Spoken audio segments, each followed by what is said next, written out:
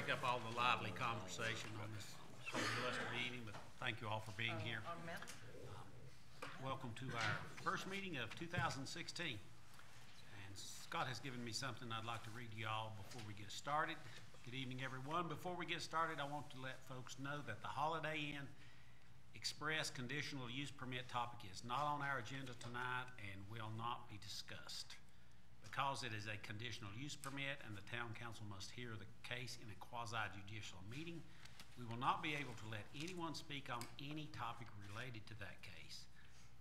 This includes anything related to traffic, landscaping, etc. Once we know which meeting the case will be heard at, the public hearing will be advertised and the item will be clearly identified on our agenda. And I'm sorry if anybody came out tonight just for that. Not, welcome to our meeting. Kip, you got us an update? You guys been making tracks over there, I tell you. Yeah, when the weather allows, we've been trying to. Did we miss it? Yeah, good to be with you again. I'll just briefly kind of update from the meeting notes last month. But from West Cornish to South Main Street, the base pavement has been placed, and essentially all the curb and gutter that we need to have placed to make a traffic split. And that first split that we're looking at is from Samaritan's Purse to South Main Street, where outside lanes, northbound and southbound traffic in the outside, opening up the median for median work. So that's essentially the first split that we're looking for. And all the aprons on the businesses through that section have been poured except one. I've got one apron remaining at the Citgo station for Keith, and we're hoping to actually pour that one either Thursday or Friday. The walls, really the majority of the walls have been completed through that section. They have finished the walls across from the antique store and the food line and Samaritan's Purse that were down below the road. Those are the walls that you really can't see unless you go to 321 Business and work your way back around through some neighbors' homes and see those. But they have been working to finish backfilling those, and we'll continue to work in that direction from West Cornish to Food Line to try to get our subgrade prepped for additional asphalt. And that would be our next traffic split, is actually backing all the way up to 321 Business here on the north end. That traffic split would then allow us to continue that underground duct bank work that we've talked about for so long, all the way to Tanger. So based on the weather conditions, we have started putting intermediate courses of asphalt down. We were able to do some of that last week. I was just talking to Scott about the weather for this week. It looks like maybe Thursday, Friday, Saturday we're going to have temperatures in the 40s. So we're anticipating additional paving. But really right now the paving from West Cornish to South Main Street is the driving force. And once we get those layers of asphalt on, then we'll just we'll install our new traffic loops at signal loops out here at Sunset Drive, and then go ahead and get the project striped for that traffic split. So just holding out for the days and catching what days we can when the weather's decent. But that's kind of where we're looking forward. I wish I could tell you which day that would happen. I told Charles we'd make sure that we get some notices out to the businesses when we do get close, and we'll get that out to the town too, so that people will know when to anticipate that split. But looking at the long-range forecast, it's hard for me to say that could happen next week. It looks like it's going to be cold again next week, so we'll just we'll keep you updated the closer we get to making that. If I had 4 or 5 working days, good working days, we'd be ready to make that traffic split. But any other questions? Kip, there at Sunset, how many more closures there do you think you anticipate? Yeah, I don't, the asphalt's finished there, at least the deep asphalt, and the curb and gutter is primarily finished. At the most, I would think that there might be 1 or 2 more days, probably not even back-to-back days. And as we pave the main line, we move pretty quick with the main line, so I don't anticipate shutting any intersections down with that. So, I don't see any of the long-term closures like we've seen in the past. And those daytime closures that we had were the alternate to that long 21-day closure that was in the contract with a detour that was to be in place. So I think we've really done pretty good to get that intersection built without shutting that section of the road down for 3 weeks. But really, I think we're on the tail end of those day-long closures like we had. That answer your question? Yeah, thank you. Yeah. What's the status of the country club wall at number 4 hole? Is there anything moving on that? Yeah, the form liner that they were wanting to achieve to match the natural veneer across the road. That form liner sample was poured and approved, and the form liners are being made in mass production, and I would anticipate those walls to get started this upcoming construction season. So, yeah, there was a couple samples poured, and I think we'll give folks the opportunity to look at those and moving forward with that wall. So, as far as I know, there's no additional major discussions over that particular wall. Anything else? Is that shotcrete about done there now? What all you gonna do to blend in at Cliff Dwellers? No, we have not. We've not begun the procedure that they're actually going to blend that in. We're anticipating that to be this spring. We provided the prices back to DOT to do that, and that's just to take all that rock bolt work and precautionary work with the shotcrete and apply new layers of shotcrete and sculpture that in to match the surrounding face. But that work actually has not even begun and would not until spring or early summer. But it is still on the docket to be done. Any other questions, Gil? Else? Thank you, Gil. All right, thank you. Have a good evening. weather. Thank you. Let me back up. I got ahead of myself a while ago. Approval of the minutes. Do I hear a motion for Make a motion to be approved. Thank you. Second. For December 8th meeting. Any discussion? Not all in favor, say aye. Aye. Opposed, vote no. Minutes stand approved. Okay, resolution in support of Connect North Carolina bond referendum. Scott? Thank you, Mayor, and good evening, Council. Before you, you have a resolution in support of the Connect North Carolina bond referendum. And one of the things I'd like to do just to kind of go over some of the basics of this referendum. All of the information contained in this resolution and lots of additional information about the bond referendum itself can be found on the website connect.nc.gov. On that website, you'll see a number of things, including a welcome message from Governor McCrory, an overview of the entire bond referendum package. They've separated the bond referendum into some regional solutions, and they've also provided a history of bond referendums across the state of North Carolina, along with some financial information and frequently asked questions. So just a general overview, $2 billion of long-term investments. There are projects in 76 of the 100 counties across North Carolina. It will pay for the assets that will last 50 years and pay for them over the next 20 to 25 years. Went to an informational meeting about getting out the word to folks so that they understand when they see this on the ballot, they know what it is about. And one of the key messages that they are communicating is that there will be no new taxes or tax increase associated with this bond referendum should it be approved by the voters.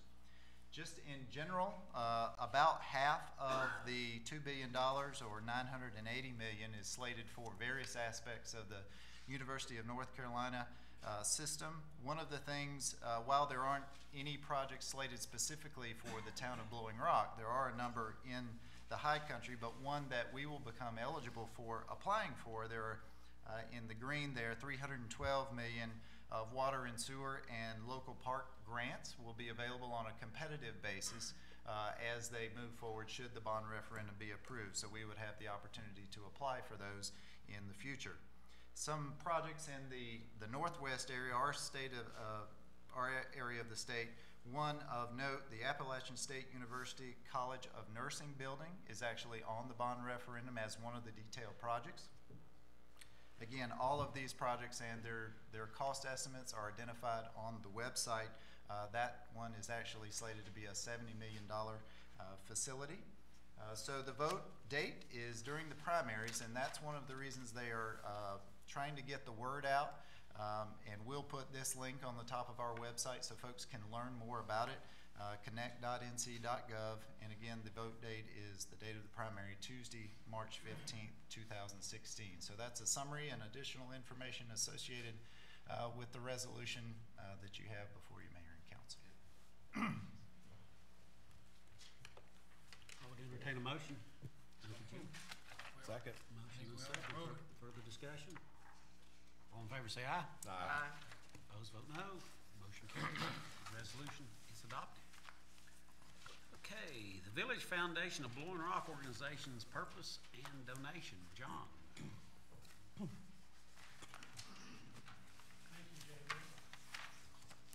Thank you. Good evening, I'm John Aldridge. I'm here representing the Village Foundation of Blowing Rock. The real reason I'm here is I'm going to present a check to the town tonight in response to a grant application that we received from the town this past fall, and which our board approved this past November. So I am going to present JB with a grant check tonight. But before I do that, Scott suggested, since this foundation is new, fairly new, and not a lot is known about it, he suggested that I take a moment and give you a quick overview of the foundation, why we formed the foundation, what it is, what its mission is, and then I'll present the check. I need not tell people here that we have a rich history in Blowing Rock of philanthropy. We've had gifts from families like the Combs, the Roy Hills, the Hayes, the Cannons, that have given us amenities in Blowing Rock that have made Blowing Rock part of what it is today, which is, I believe, the premier tourist destination in North Carolina and a leader in Western North Carolina in many ways. You may remember that 2 or 3 years ago, the Chamber of Commerce sponsored a trip through Western North Carolina to visit towns that we viewed as comparable to Blowing Rock in that their economy was driven by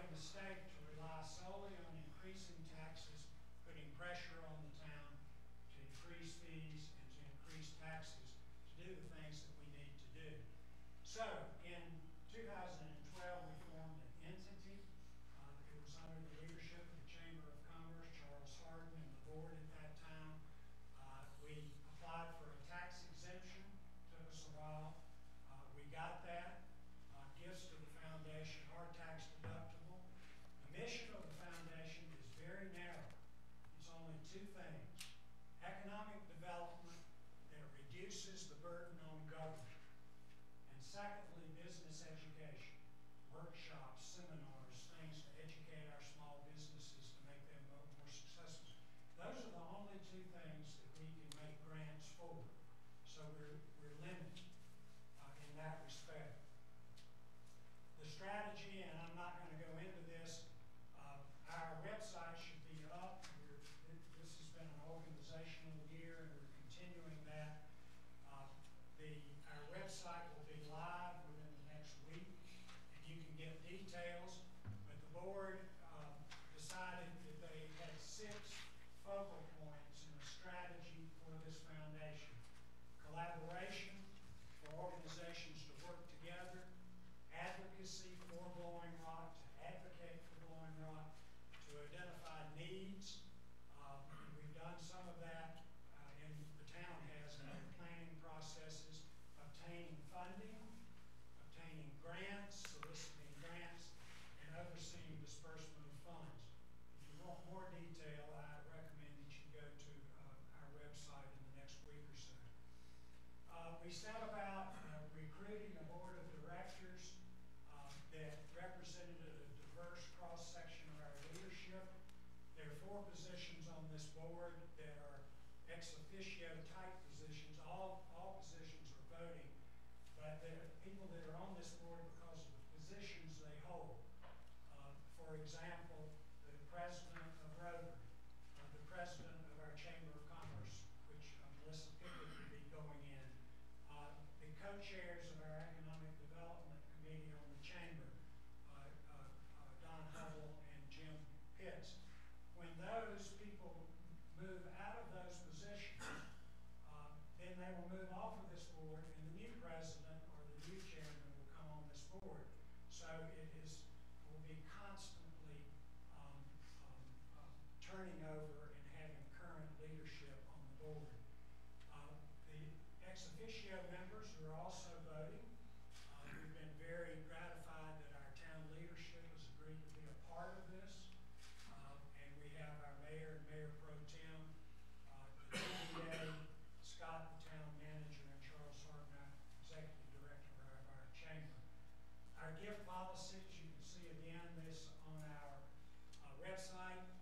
We have 4 basic types of gifts: unrestricted, monies can be used for anything that the board approves. Restricted gifts, we hope that people in our community may have a project that they want to do. They can restrict their gift to that particular project. A good example of this is the chamber membership. If you're members of the chamber, you may remember on your membership renewal, you had an option that you could give an extra $50 if you wanted to. That gift, that raised over $8,000. That money was restricted to winter lighting. You've seen increased lighting in our town. So that was a restricted gift. Endowment, non-cash gifts, stock, real estate would be permitted as well. Where do we anticipate getting money? Individuals and families. We have a lot of new families with connections to Blowing Rock that could make major gifts if they wanted to. We now have a vehicle that they could use that would be tax deductible. Business community, visitors, creative mechanisms to raise money from our visitors. Residents.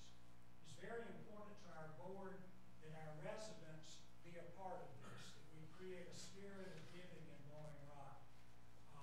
And we want our residents, if they want to give $5, fine, or $50, or $100. Everyone can participate in this foundation. And then public and private grants. The good news is we know what to do by and large. Our town leadership, prior councils, this council, our mayor, our town manager, we've had a study in 2008, a retail study, the High Palmer Report. We had a comprehensive plan update in 2014 in which there were public meetings and workshops that our residents were invited to give their input. The result of that was a comprehensive plan update which set priorities. I see people here tonight that were on that committee. So we, by and large, now there may be other things that people want to do, but our leadership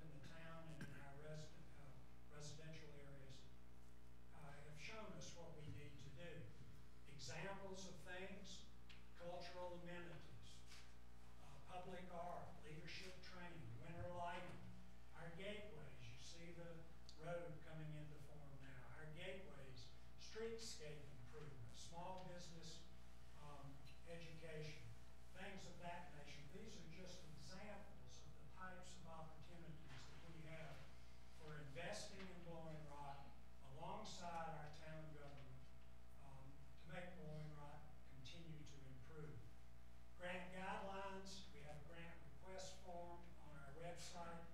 The only requirement is the project must fall within our mission, economic development or business education, and it must be approved by our board.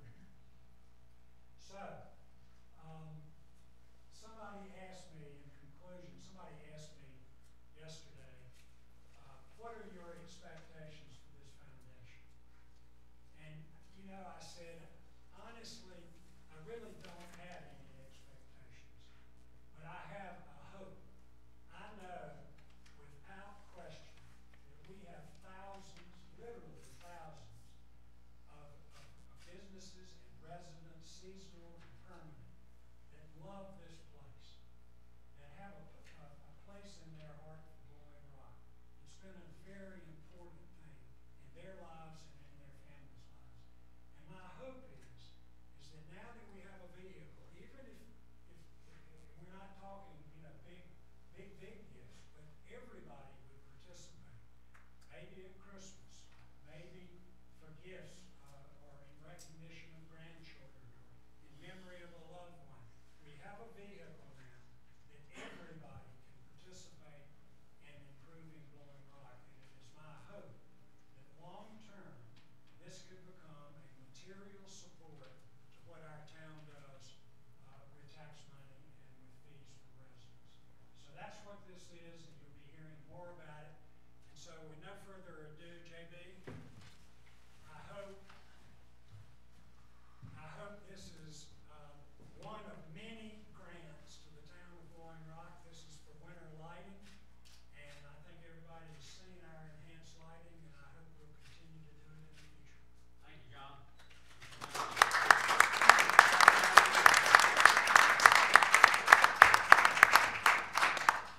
Thank you for all your hard work and the board as well. Okay, Scott, consent agenda. Thank you, Mayor. We have 4 items on the consent agenda for this evening. The first is a budget ordinance amendment to account for a couple different items. One is to combine phases 5 and 6 for the streetscape project, to put those project budgets together since they're being bid out as one and will be administered as one project. And the other is to adjust the Chestnut Ridge water and sewer total project funding within the accounts that came about as a result of the bid award back in October. The second item is surplus equipment resolution. Over time, various items come up for the opportunity to clean house and get rid of. We have several old pieces of equipment from the American Legion building prior to its renovation. We have some bathroom fixtures from the old Visitor Center, a couple of vehicles, and 6 lights that were previously hanging in this room, if anyone's interested. And then so those items have been identified for surplus.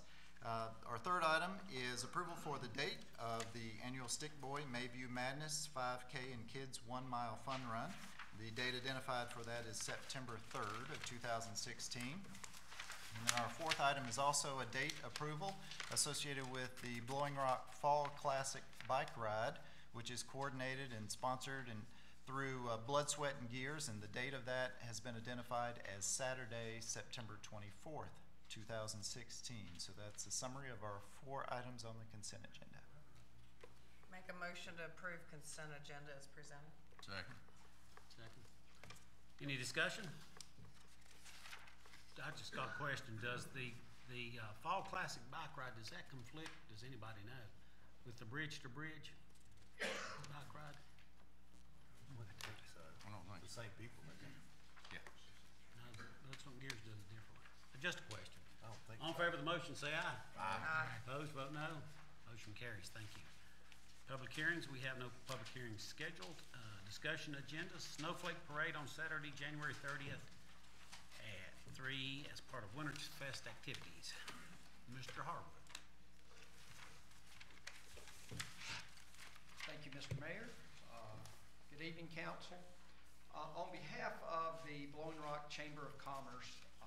wanted to give you an update and seek your support for the expansion of the Snowflake Parade, which is scheduled for January 30th at 3 o'clock in the afternoon.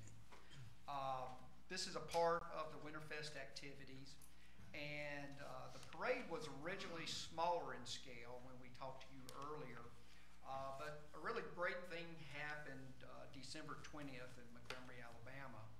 Of course, that was Appalachian State's victory in the Camellia Bowl.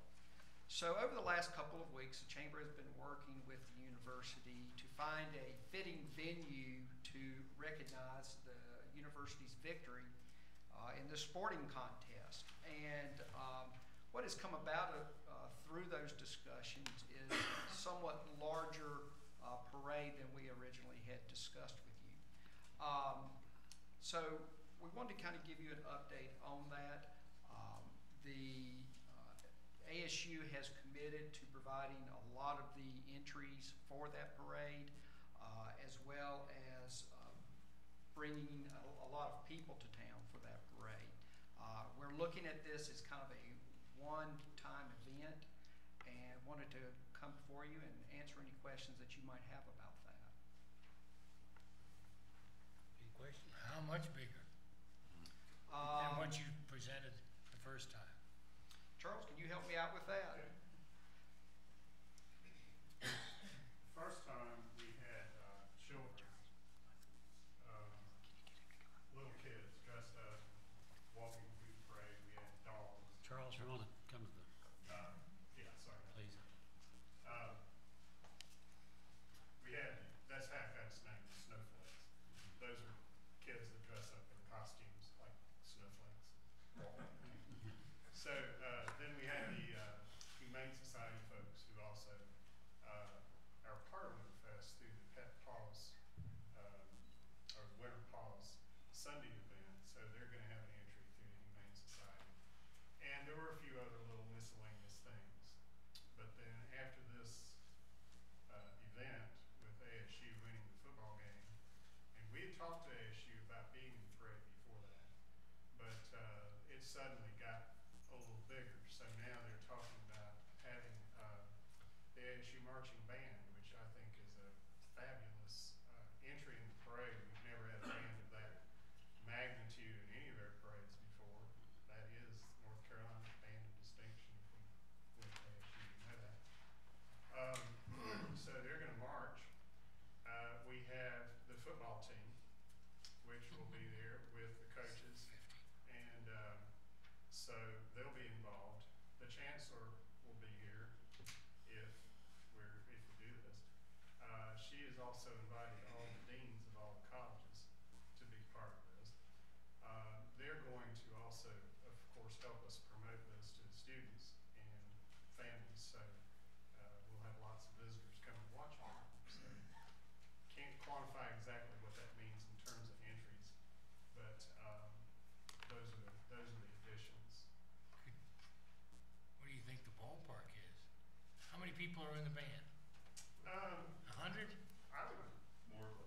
It's not the entire band. Oh, There's probably maybe it's an ensemble. yeah, 50.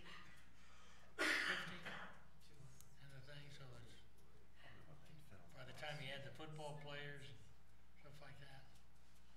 I'm thinking of the crowd too. You think it could be fairly large?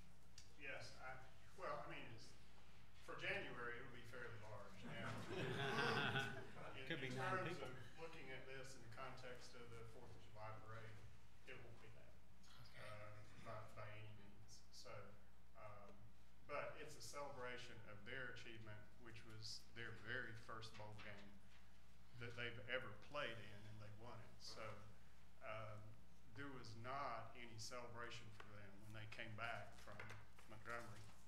So this is kind of the first time that anybody's done anything for them. So that's part of the appeal here as well. The only reason I asked is that I saw a little blurb here about the proposed cost, and I assume that was with the snowflakes. And I would think that that this proposed cost will be increased now because of its size.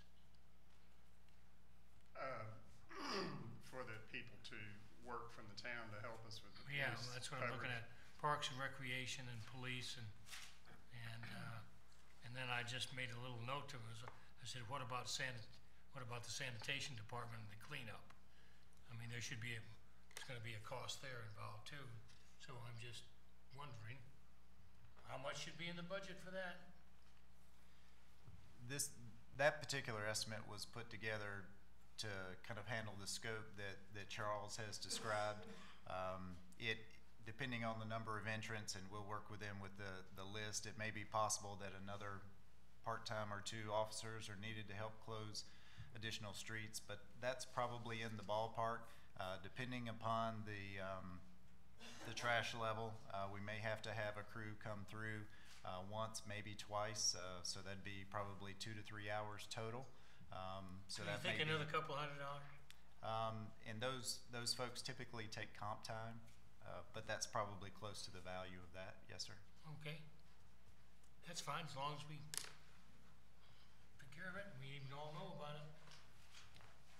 We also have John Carter with WBTV that will be emceeing this parade. Oh. So you're gonna have television cameras in the park as well, so that's Good, it's a good idea. another big get. Well, I was in Montgomery. They deserve a parade. Oh, yeah. We should be proud of it. Yeah, we were proud. This is We a are proud. one-time event. As far as the chamber is concerned, it's a one-time event, yes. Maybe next year we could get the Naval Academy football team so we could introduce them to Don Hubbard. We can work on it. Army maybe, Are you talking about the parade or the ball game? the football team that's beat them 14 straight years. We'll put you in charge of that, Al. Any other questions, David or Charles? Not, do I hear a motion for approval? I'll make a motion, we approve. Second. Motion second. Any discussion? Not all in favor, say aye.